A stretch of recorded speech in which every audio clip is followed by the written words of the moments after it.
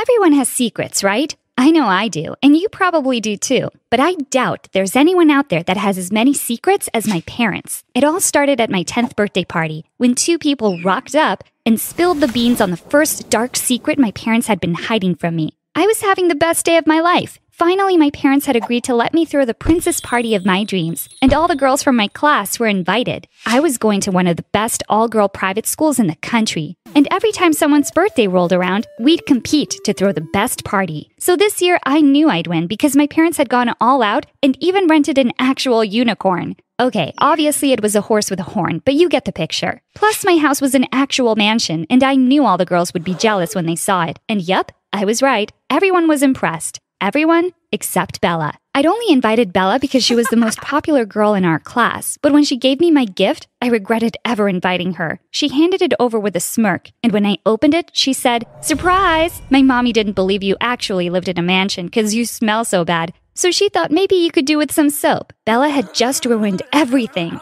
It was so awkward, and what made it worse was that all the girls were laughing at me. All of them except for my BFF, Sarah. I was seriously about to cry, but suddenly a car came revving up the driveway, and things were about to get much worse than a bar of soap and Bella the bully. It was the old couple who lived next door to us who worked for my parents. They made such a scene and started screaming at my parents, saying it wasn't okay to have a party without their permission, and why hadn't they been invited? I didn't understand what was going on, but as they shouted at my dad, my mom gathered up all the girls and took them to the gate to wait for their parents. My party was a disaster, but not as much of a disaster as what I was about to find out. After everyone had left and Bella had shouted back at me, "Your party is the worst party I've ever been to in my life, you loser," my parents sat me down and told me they had something to tell me. Turns out the mansion didn't belong to us. In actual fact, the old couple owned it, and they didn't work for my parents. Nope. My parents worked for them. My mom was the cleaner and my dad was the gardener. I didn't understand. Why would they lie to me like this? Then they told me that the only reason I went to that rich girl's school was because the old couple paid for it,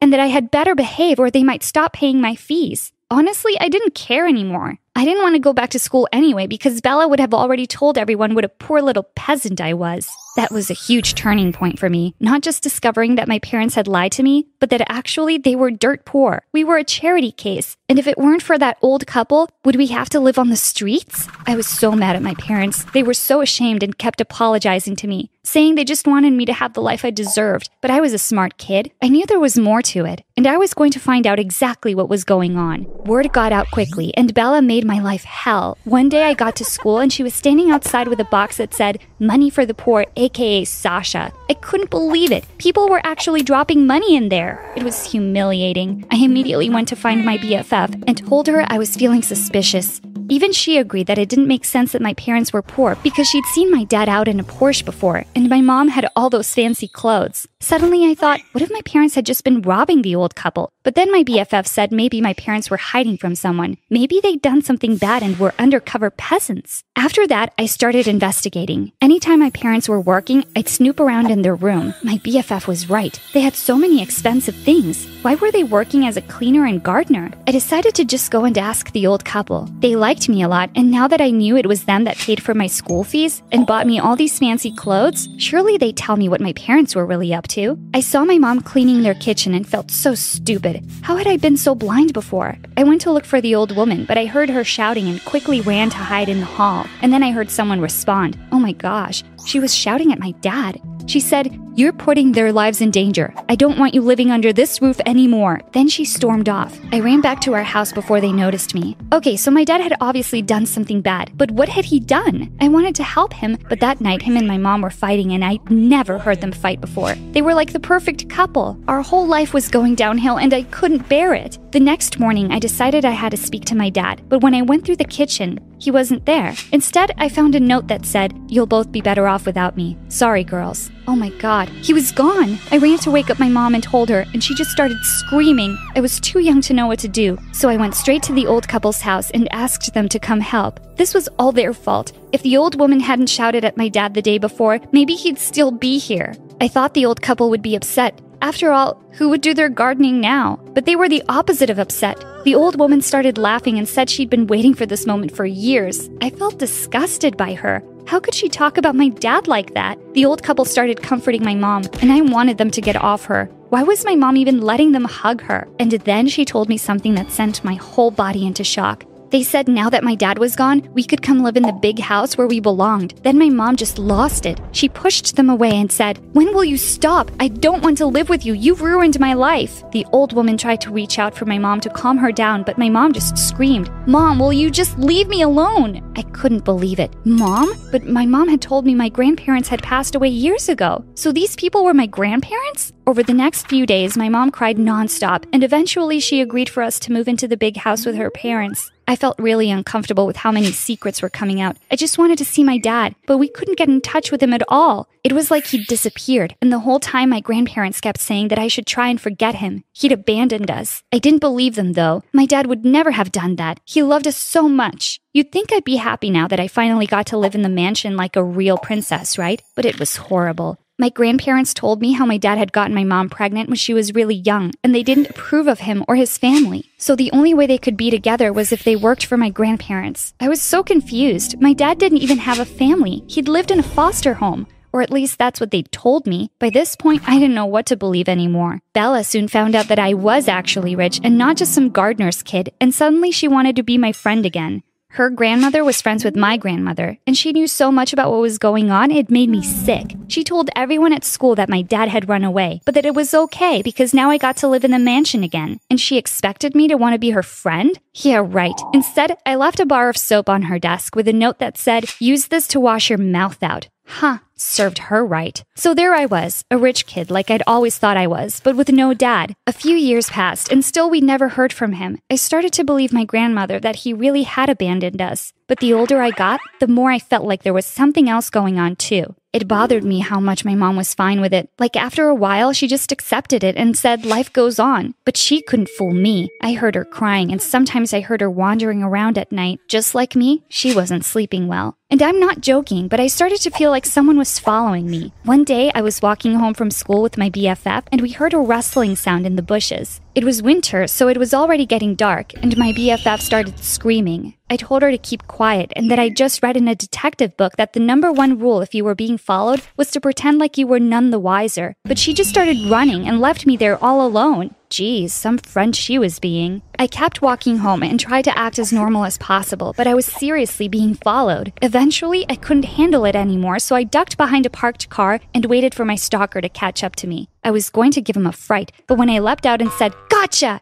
it ended up being a little old lady, and she almost fell over. I felt so bad and ran to help her and apologized. But she said it was okay and that I'd better hurry home because it was too late for a girl like me to be out. She was staring at me in a really creepy way, though, and I couldn't get her face out of my head. It was kind of weird. Had she been following me? Someone was. I could feel it. I started to think maybe it was my dad, and I really got my hopes up. Not a day had gone by that me and my mom hadn't thought about him. But at the same time, I was angry at him. Well, it wasn't my dad following me. About a week later, I was sitting in the park and the stalker turned up. At first, I didn't realize who it was, but then it came back to me. It was the old lady from the week before. She asked if she could sit next to me, and then she turned to me and said, "I've been looking for you, Sasha." Whoa, this was crazy. How did she know my name? She told me there was something of mine she wanted to show me and asked for me to follow her, but she said I had to be quick or they might see us together. I had no idea what she was talking about and started to panic, but she had taken hold of my hand, and for such a little old woman, she was seriously strong. Plus, she seemed harmless, even if she had been following me and knew my name.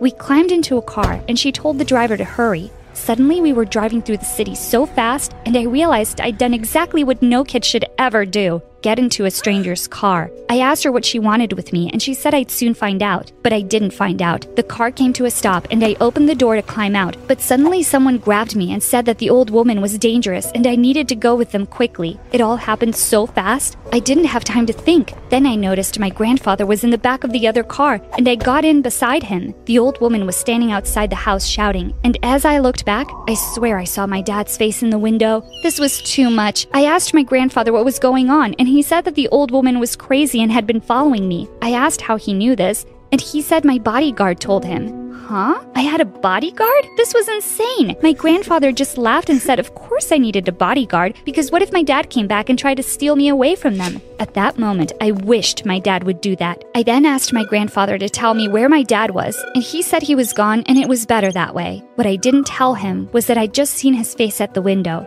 I was going to take matters into my own hands and go there and find out what was going on once and for all. The next day, I went to school as usual and told my BFF to cover for me. I told her I wouldn't be long, but that if anyone asked, just to tell them I was sick and had gone to the clinic. I snuck out after our first class and tried my best to remember the way to the house I'd seen my dad in. I couldn't believe I might get to see my dad again after all these years. I finally arrived at the house and it didn't look like anyone was home, but still I knocked. When no one answered, I started to get nervous. I ran around to the other side of the house and started shouting, "Dad!" Suddenly he appeared at the back door and grabbed me quickly and brought me inside. I couldn't stop hugging him and he was crying.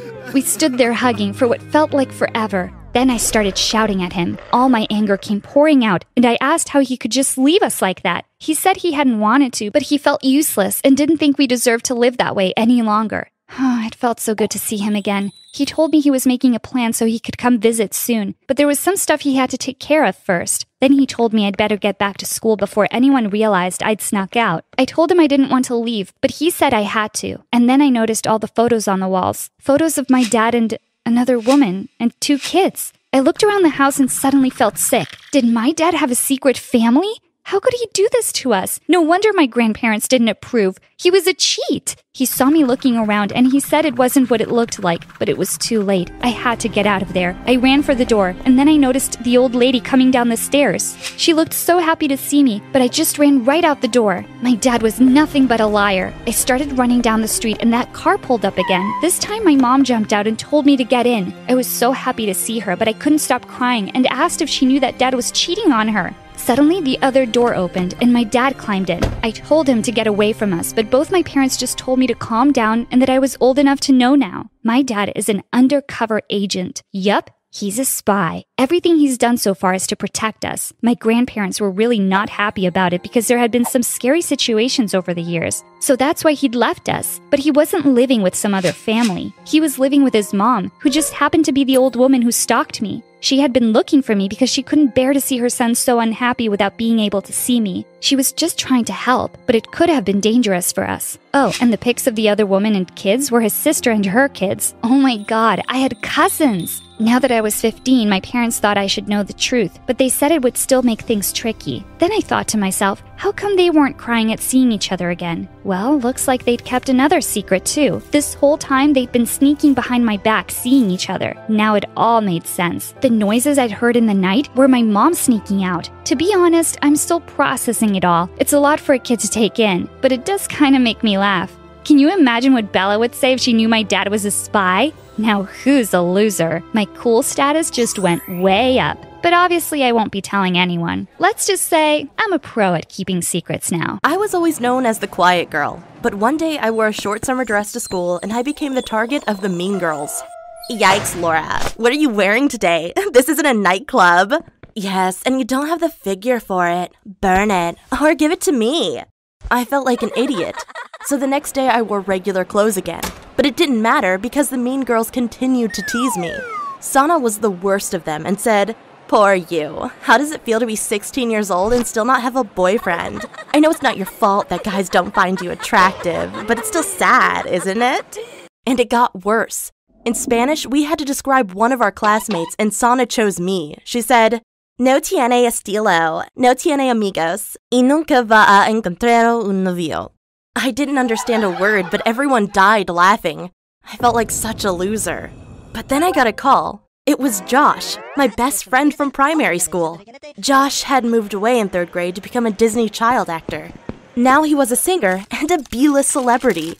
I told him, "Wow, I can't believe you remember me." "Are you kidding? I still see you as my best friend." "Really? You want to be friends with me?" "What? Of course. But you sound kinda depressed. Let me pick you up from school tomorrow." I knew this wasn't a date because Josh was clearly out of my league, but I still had a crush on him. And he actually came into my class yelling, "Sorry for the interruption, I'm just looking for my bestie Laura." There she is. All the girls freaked out. They had never seen a celebrity before, and they were all crushing on him. Meanwhile, I think Josh wanted to make me feel special. He picked me up in his arms and carried me out of the classroom. It was crazy. The next day in school, everyone was talking about it. Even Sana. She said, "You're so lucky, Laura. How do you know him?" "He's my best friend. What's the big deal?" "Wow, can you get me on a date with him?" "Sure, but why would I?" "Oh, come on, pretty please." No. You're gonna have to do a lot better than that." "Fine. Tell me what you want and I'll do it." Oh, I had my ideas. First, I took her to the cafeteria, put my feet on her lap and said, "Give me a foot massage, you slave." "You must be kidding." "Nope, start rubbing, or no date with Josh." God. Okay. People were laughing when they saw Sana being my servant. But afterward, I called Josh on WhatsApp and said, "Hey, my classmate wants to know if you would consider going on a date with her." Of course, he was in on my plan. Beforehand, I had instructed him to act like Sana was the girl of his dreams. That's why he said, "Oh wow, she's gorgeous. I would love to go out with her." Now Sana believed that Josh was really into him. So I hung up and said, "Okay, Sana, I got 2 more challenges for you before I set you up on your date. First, you shall ask during class if you can go poo." "No way! I would be teased for that the rest of high school." "Good, then you will know how you made me feel the last couple of years." But Sana knew what she wanted and followed through. "Sorry, Miss Davis, can I go to the bathroom? I really have to poo." Everyone laughed like crazy. What she didn't know was I put some Nutella on her chair.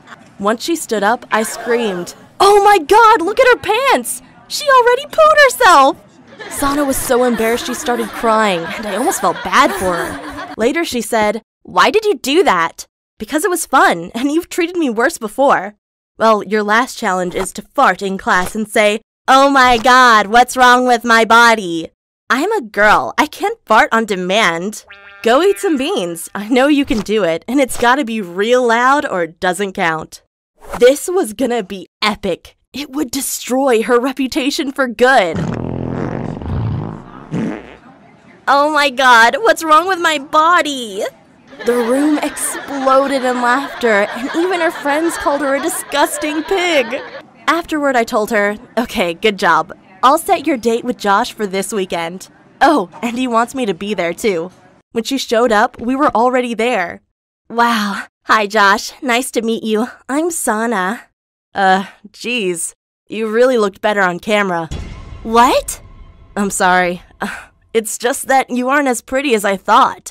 Laura, on the other hand, "Wow, you look like $1,000,000 today." He leaned over and kissed me. "Huh? That can't be. Why would you like her more than me?" "I guess I'm just not into girls who rip farts during class." "Sana, sounds like he thinks you're a loser. Short date. Oh well." Sana's eyes looked dead inside, like her whole world had been crushed. All she could respond was, "You're gonna regret this."